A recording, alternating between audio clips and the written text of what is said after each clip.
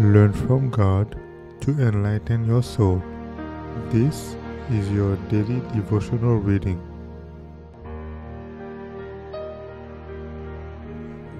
Our Father Cares, January 5th. Belief in Christ means everlasting life. He that believeth on the Son hath eternal life. John 3 verse 36. When the soul surrenders itself to Christ, a new power takes possession of the new heart. A change is wrought which man can never accomplish for himself. It is a supernatural work, bringing a supernatural element into human nature. The soul that is yielded to Christ becomes his own fortress, which he holds in a revolted world, and he intends that no authority shall be known in it but his own. A soul thus kept in possession by the heavenly agencies is impregnable to the assaults of Satan. Christ is ready to impart all heavenly influences.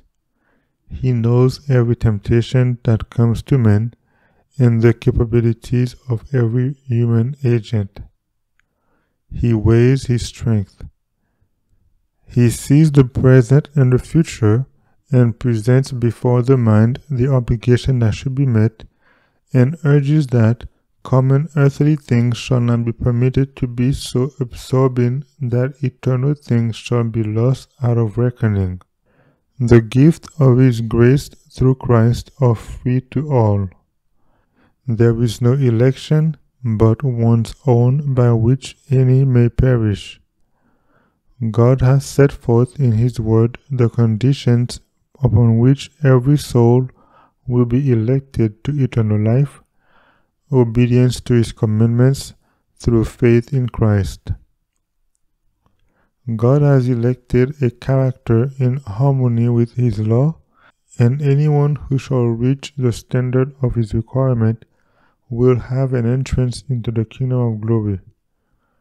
Christ himself said, "He that believeth on the Son hath eternal life." What an exalted position to be identified with, one in whom is all perfection centered, who is indeed the majesty of heaven, but who loved us, although fallen, so much that language cannot express it.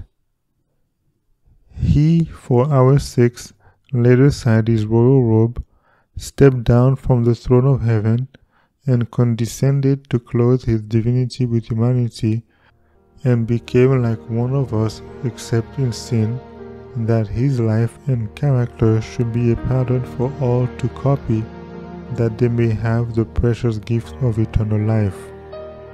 Our Father Cares, January 5th.